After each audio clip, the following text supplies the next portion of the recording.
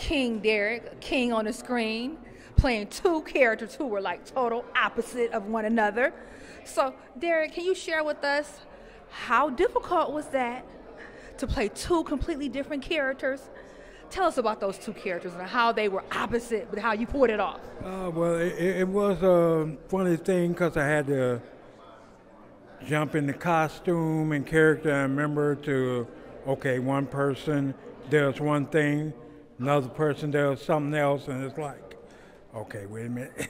So back and forth, yeah, but it was good because that was my first time doing it on green screen and doing two characters.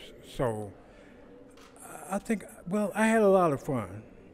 Yeah, I had a lot of fun doing it and filming it. And had a great director, coach, everything. Anderson, he was phenomenal. So I got to give it to him.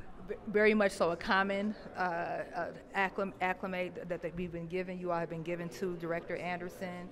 And I love that when men can celebrate other men, when men can take direction from other men.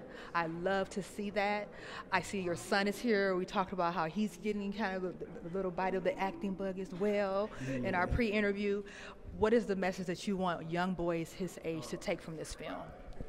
Well, from this film, I mainly say do what you got to do, however you do it. But don't kill anybody, but, do what you got to do, because this day and age, it's not like the old days where, no, you can't do this, you can't do that. Now you can do everything. I was just telling him, like, look at wrestling.